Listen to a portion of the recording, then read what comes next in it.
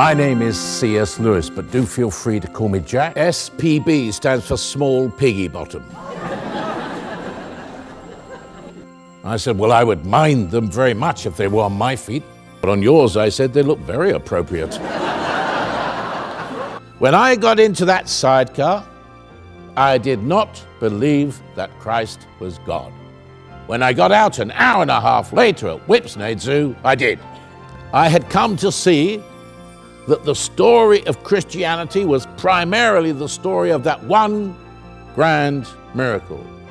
I was fortunate enough to have Tollers read to me almost the entire manuscript of The Lord of the Rings as it was being written and long before it was ever published. Do you know I was enthralled even though I'd written it myself? And the pig got up and slowly walked away. I said, joy, look at me. I'm 57 years old. I'm getting plumper by the day, and I'm soon to go bald, I'm quite sure. Who's going to marry me? She said, that's a very persuasive argument, Jack. She was my mother and my daughter, my pupil and my teacher.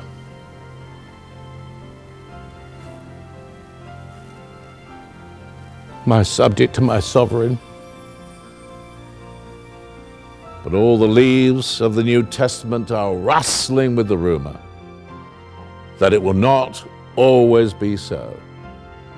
One day, God willing, I will enter in.